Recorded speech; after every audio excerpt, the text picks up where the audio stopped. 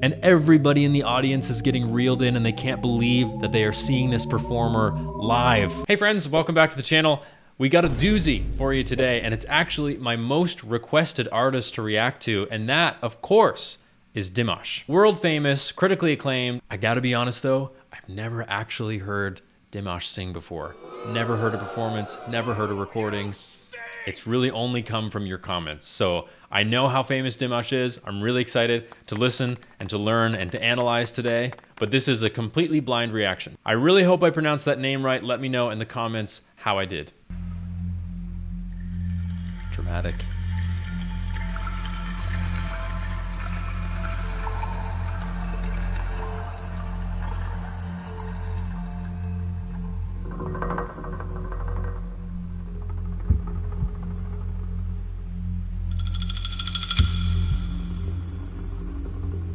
Okay, we've really set the scene. We've got these dramatic doom, doom. We got smoke. We've got percussive instruments playing in the background.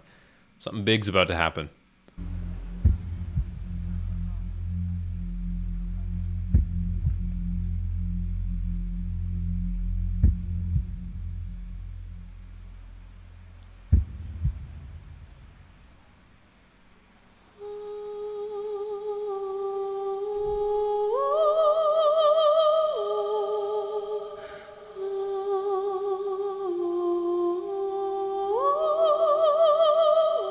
I was not expecting that voice.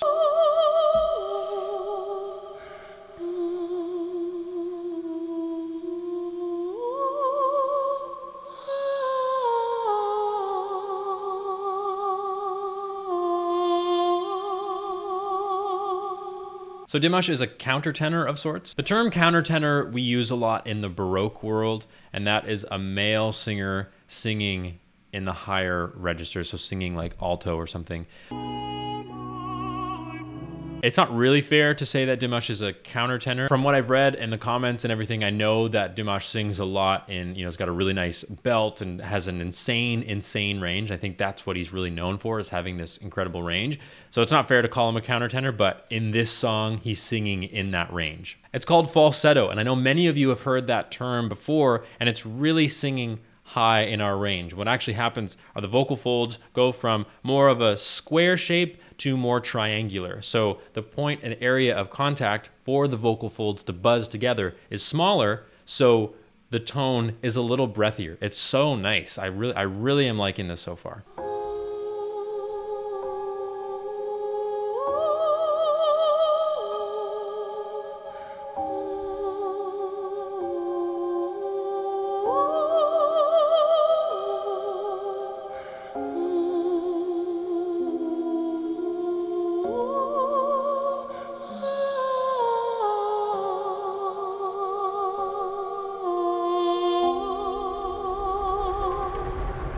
As we do in these analysis and reaction videos, we figure out why we like a particular performance. It's not enough for us to just say, oh, I like them because they sound good. No, let's figure out exactly why. And I think I pinpointed one reason why Dimash is so good. All we've really gotten so far is an ah vowel, because this is kind of like a vocalese.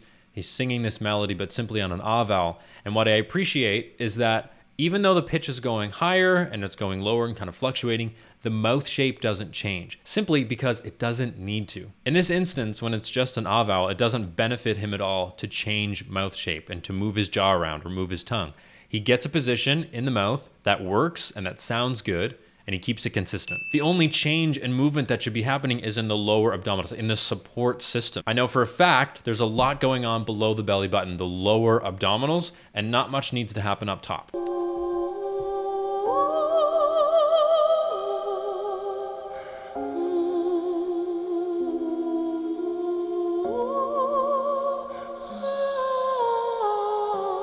We've got an even breathier tone in that moment. There's a lot of air going through the vocal folds, and they're partially closed, but we hear that breathiness, and it really adds to this kind of dramatic effect we've got going on. There's a bit of mystery happening with all the smoke. We don't really know what's going on yet.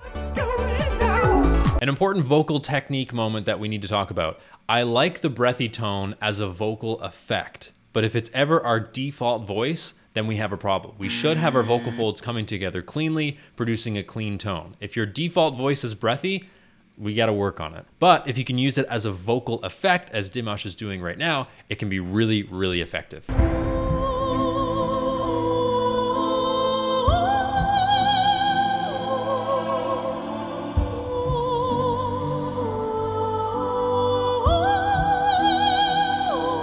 I really like this camera angle because it shows a power pose, and we often neglect posture when we sing. If this mechanism, the body, that's where all the singing happens. If it's not in the best position, then we're not going to sound our best. Let's break it down. So we have wide shoulders, which means that our lungs and our ribs can really expand nicely, taking in lots of air. We've got relaxed hips. Lower abdominals can release into that pelvic floor. Lots of support there. That is what we need. And finally, a strong connection to the floor. You want to feel grounded when you sing. If your weight is on one side, if you're leaning on one hip, not going to be so good. If you feel connected to the floor, I promise you, your singing is going to improve.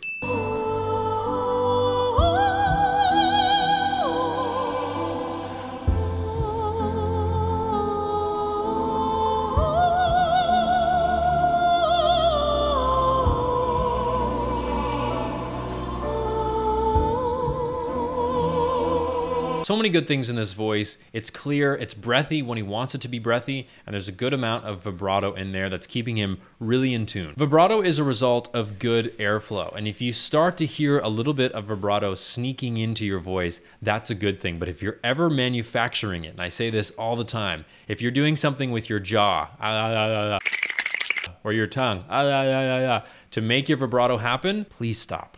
It's fake vibrato. I see it, I hear it all the time. Dimash does not do that. If you want to sing like him, don't do that.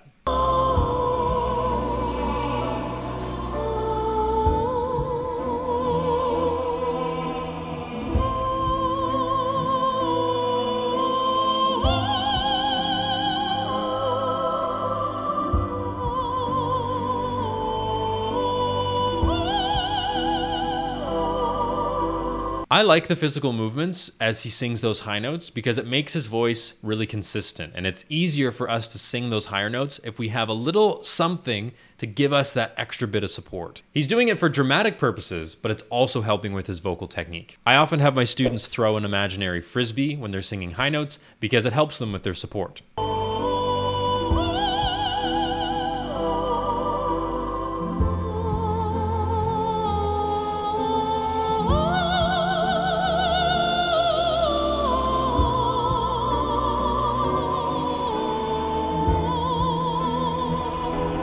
It's never a bad idea to incorporate some sort of consistent physical movement in your singing. I get my students sometimes imaginary paintbrush, or you can spread peanut butter on toast. Something that is a consistent movement to help with your legato singing. Legato is the Italian term for smooth. In other words, we don't ever want to stop our flow of sound. And Dimash, again, for mostly dramatic effect, is moving his arms like this. And while that is dramatic, I love it. I think it's great. It's also helping with that smooth singing that we always want. I want to make a comment on the stage presence of Dimash right now. It's a very dramatic performance, but he's reeled everybody in. Everybody's eyes are just glued to him. They can't believe that they get to listen to him in the flesh. But also, he's just got such a pure, beautiful tone. The posture is really wide and everybody is just being reeled in. They just can't get enough of this guy.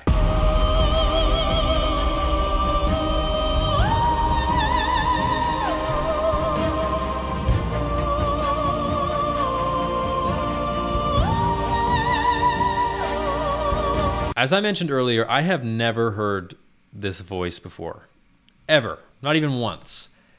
And what is blowing my mind the most is the exceptional level of vocal control. It's difficult to sing in such a high range, but people can do it. But what's separating Dimash apart from other voices that I've heard attempting to sing up there is the control, is the clarity, and the power. That's incredible. I've heard a lot of countertenors in my day, but this singer is by far the best. And to say Dimash is a countertenor is incorrect because he sings such a wide range of musical styles and in different registers and all that stuff. But this truly is a special voice. So thank you to the hundreds of you that commented in all my videos saying, please react to Dimash, please react to Dimash, because I've just experienced it for the first time. And we've done that together, which is great.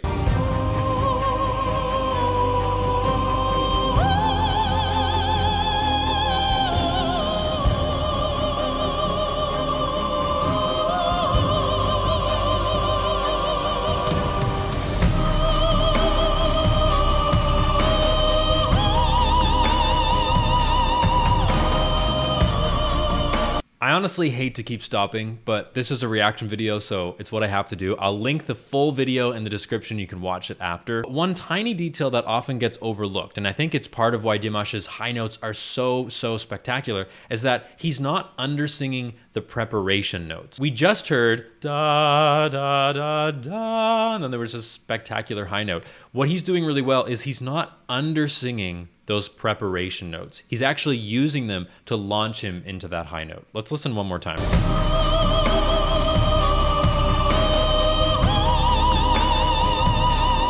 What we sometimes do when we know there's a high note coming, we can see it in the distance, I know it's coming, we save ourselves for the high note. So we undersing the preparation notes in order to try to sing the high note to the best of our abilities, when we should actually do the exact opposite and really sing those preparation notes. And that's what he did, of course.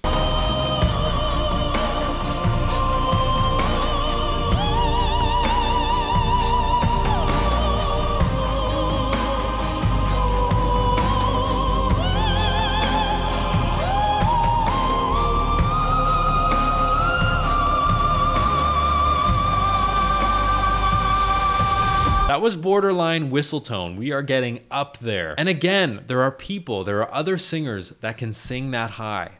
But what separates Dimash is the clarity, the tuning, the control, the tone quality. I'm hard to impress sometimes, but that was good.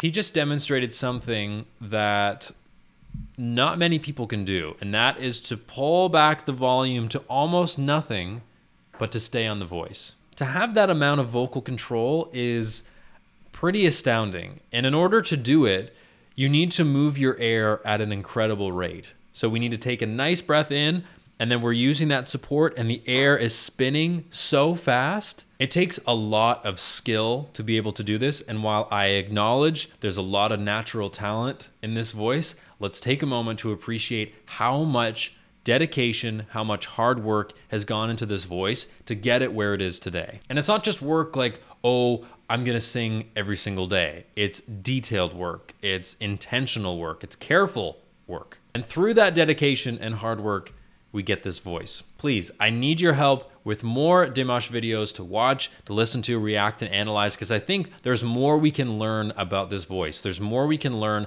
about why exactly it's just so good. That's it for today's video, my friends. If you enjoyed it, please like and subscribe. And if you want to watch more, there's actually a video about to pop up on your screen in about 3 seconds. Thank you very much, and I'll see you in the next video.